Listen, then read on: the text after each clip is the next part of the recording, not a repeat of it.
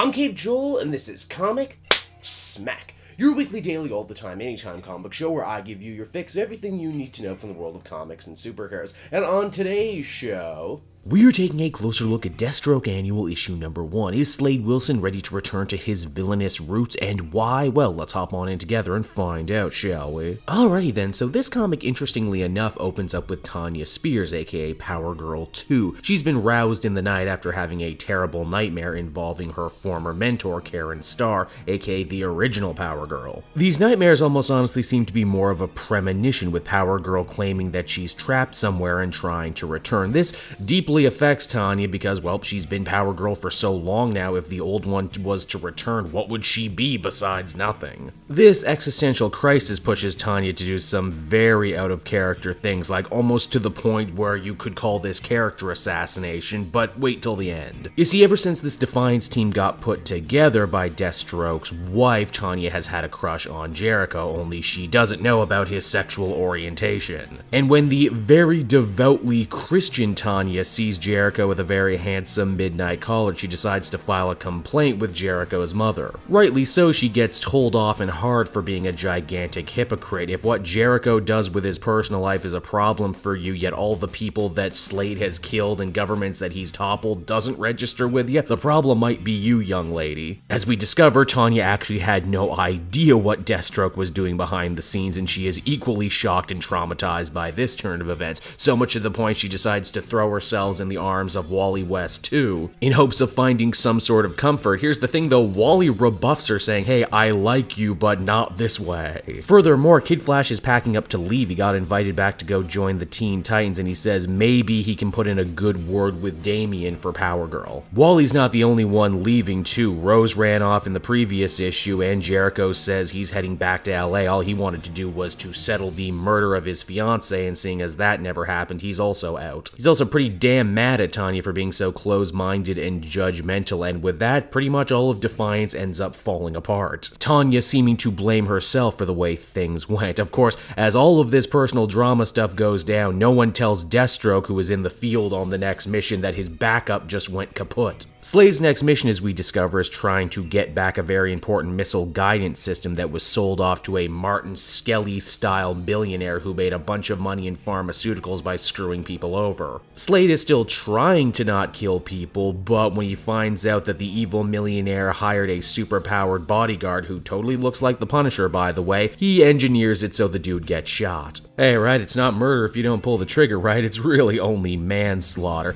In the end, his backup turns out to only be Tara, the last person he wants to be alone with, especially because he assumes that Tara was only made to join the team at the behest of his wife to try and screw him over. Deathstroke also doesn't have use of his fancy icon suit anymore, which means when the millionaire gets the drop on him with a gun, Deathstroke's instincts take over and he shoots the guy in self-defense. Slade is also not exactly sure how he should feel about this, whether he enjoyed it or not.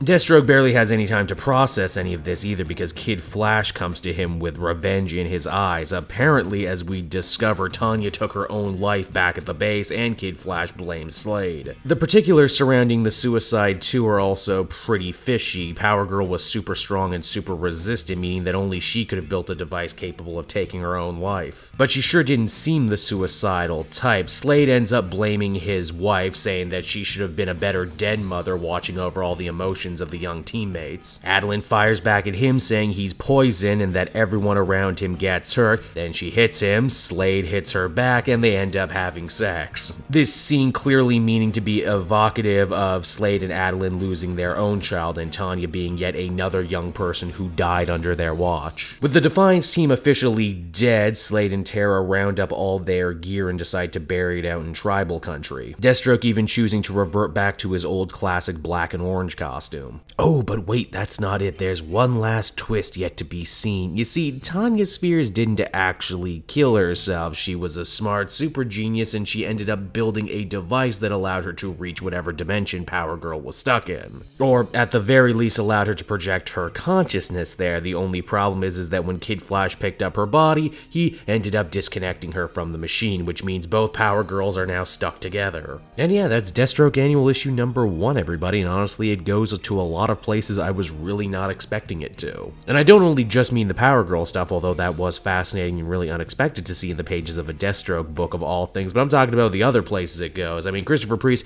has always been known for infusing his work with a lot of really adult, really mature ideas. And this one is super no different. They go to some super dark, messed up places, but you know what? For a character like Deathstroke, I would expect no less. I know I've mentioned it elsewhere too, but I think it bears repeating. Did you know Christopher Priest is an actual real ordained priest in real life, and yet he writes all this super dark, super mature stuff? All in all, I think if you've been following the Deathstroke book for as long as I have, I think this one will most definitely impress you. I know I was impressed. I'd give this one a 9 out of 10. It was good. So that was Deathstroke Annual, everyone. I hope you enjoyed it, and as always, be sure to take a closer look at some of these other videos I've been working on. Then you can follow me on Twitter and Facebook at CaveJoel, so you always know what's coming out next. And hey, if you like what I do and are feeling in a supportive mood, please by all means check out my Patreon page. Patrons get exclusive access to videos and content before anyone else, and you can do so for $1 a month, and you can find that down in the description. And until next time, everyone, this has been CaveJoel. Thank you so much for watching and listening, and I'll see you all again next time. Bye-bye.